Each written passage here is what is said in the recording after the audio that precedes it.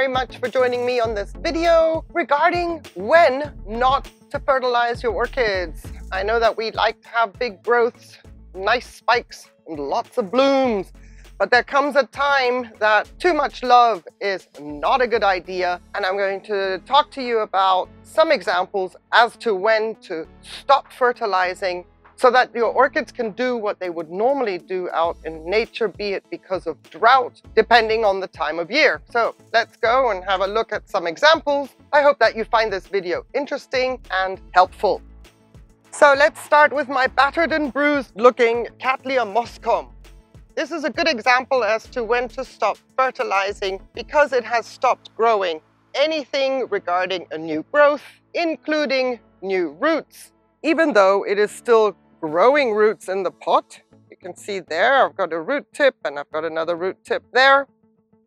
Those roots are just, let's say, little stragglers from all the activity before. Whatever has been put into the orchid leading up to this point in time when fertilization stops is already in the orchid and is being utilized. But the orchid is not growing actively per se. All the eyes are still snug up against the pseudobulbs. There is no movement, nothing in the sheath, and at this point it is time to stop fertilizing. No active root growth, no new growths growing. Stop with the fertilizing. The best time to stop fertilizing as well, if your orchid tells you you've overcooked it and it doesn't like what you're doing. Too much love, once more. And this is my Phragopedium Garin Weaver. When you see leaf tips like this, brown, just the tips, that is too much fertilizer. And then you can stop what you're doing. Stop with everything. Just use fresh water, no supplements or anything. Leave it be. Slipper orchids are very, very notorious slow growers. So their metabolism is not able to use what you're putting in. And it will show with leaf tip dieback or leaf burn per se. This is a good time just to cut it back to nothing. It'll grow anyway. While an orchid is being transitioned into the new setup, let's say in my case leca and self-watering, or any orchid that you get in and you've cleaned up the roots, it's just come into your environment, it is growing brand new roots and you are trying to hold on to the old roots that it came with if you were lucky enough to get some viable roots after you've cleaned everything up. Do not fertilize the orchid. These roots are precious, it is the future, and they need to grow into the media without getting root burn or any kind of dieback. The energy that is being exuded right now by this orchid, which is my Cattleya white bridle, is astounding because she's also growing a new growth while she's pushing those roots. The fertilizer could cause root burn. It could damage the velamen. And at this point in time, the only thing the orchid needs to do is get plenty of fresh water to keep those roots growing, to keep the humidity around the base so that they can keep growing, but absolutely no fertilizer. Anything that the orchid has in her own storage organs will be enough for her to push new roots. Adding fertilizer is only going to risk other issues which could compromise the roots. This is my Laelia sanguiloba. I want to show you an orchid that looks like it is struggling. It looks like it's leaning because of lack of strength in the pseudobulbs. It is in the process of growing roots actively, and I am not applying fertilizer. Do not try and intervene at this point either. The storage organs will maybe shrivel up. The new growths may not be as substantial as what you want them to be, but at this point in time, the focus is the roots.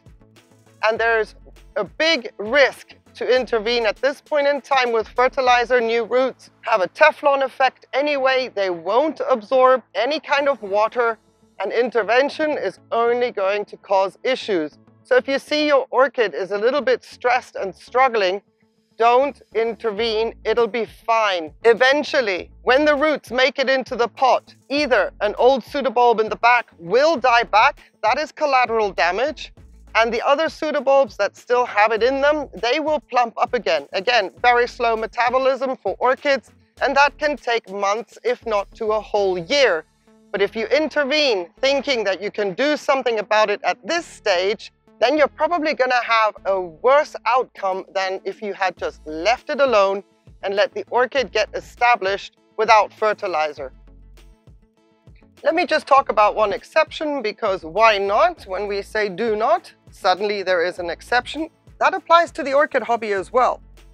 New root growth. Do not let any fertilizer touch new roots, even on an orchid that has an established root system. Even though it is established, whatever grows new, do not let any fertilizer touch those new roots.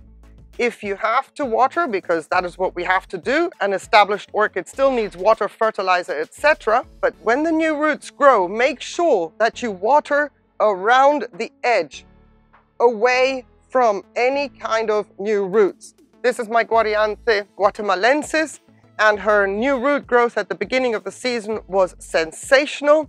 They have now all grown into the pot.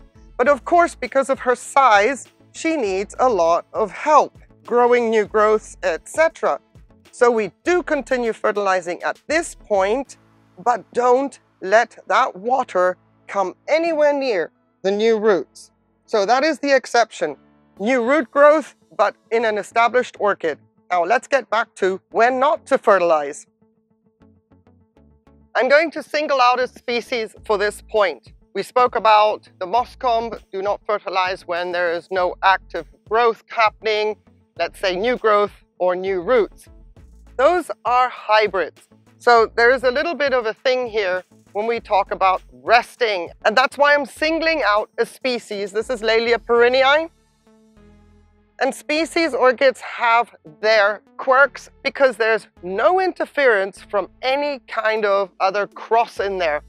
So when your orchid is resting, in a sense that also no new growth, no new roots, there is a time where there is absolutely no fertilizer. And that's why I'm singling this species out, because they are very, very clear in their rhythm.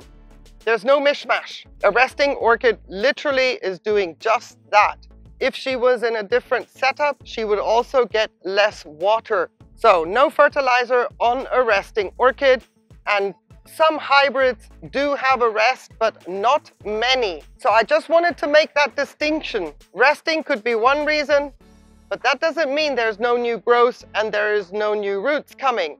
The fact that this orchid is a species, it has its specific needs, as opposed to, let's say, a hybrid that at some point in time is in between new roots and new growth, like you saw with my mosscomb.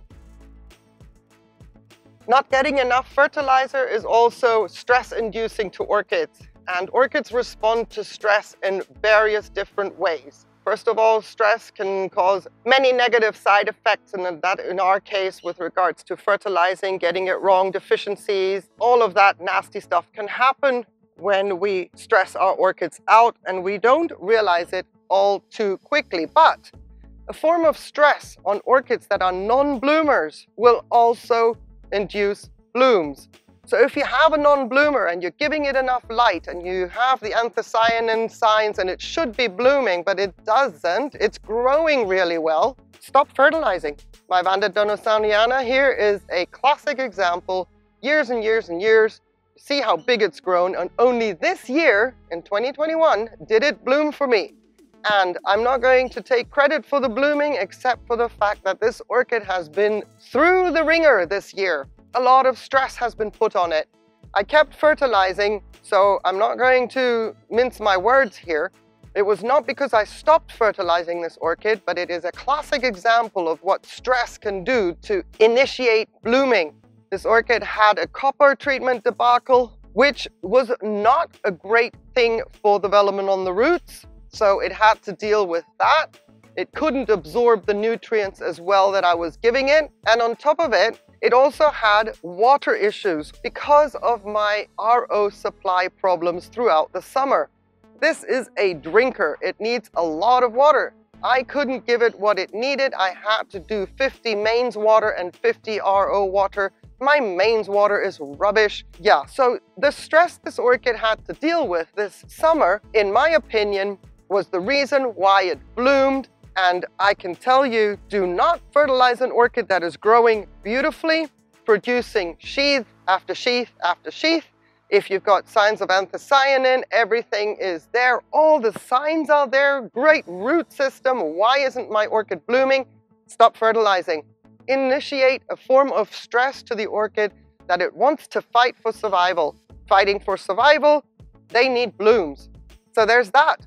Can you do it? I struggle with not fertilizing my orchids, but stopping the fertilizer is one way to get a non-bloomer to bloom. This beautiful east-facing shelf is still full of goodness, and there is a flurry of activity on these shelves. And yet, I have stopped fertilizing for at least a month. And that is because the temperatures are going to drop from something that they agree with to something they just don't agree with, meaning they're going inside at night, coming back outside during the day. But because of the temperature being so radical in its change from agreeable to not agreeable, I am stopping fertilizer at this point in time for at least a month, no matter if my orchids have new growth, have a sheath, are in bud. Because the metabolism of the orchids is going to drop faster than what they would do to kickstart growing if this were spring and temperatures were heating up.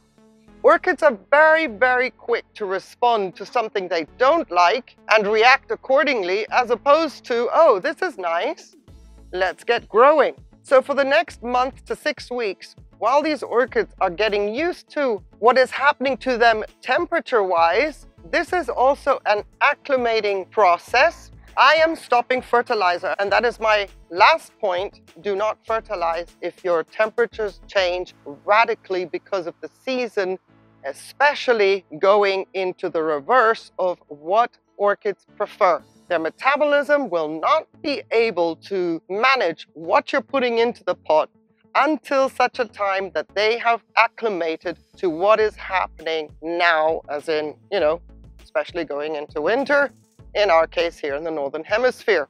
Every bit of fertilizer that they've had up until now, because they're pushing new growth or in sheath or in bud, is plenty for 4 to 6 weeks. And stopping the fertilizer right now will also stop any salt buildup on the pots.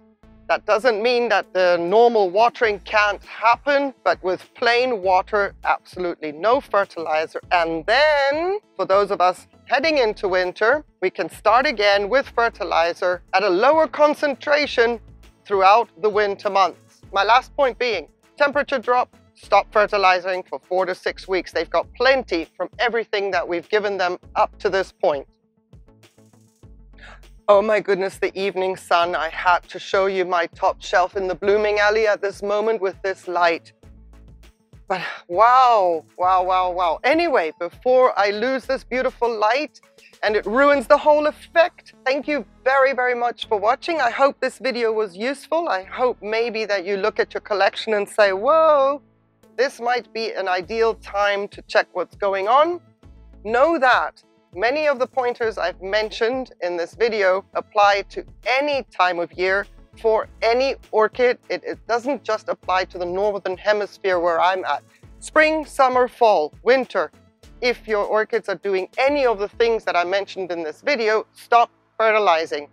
Has nothing to do with where I'm at and that I'm heading into temperatures.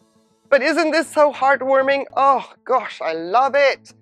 So happy to be able to share this little snippet, this clip. And if you've seen this clip, I'm so happy that you stayed throughout the entire video. Thank you very much for watching. Have yourselves a beautiful day, on one condition. Please stay safe. Take care. Bye.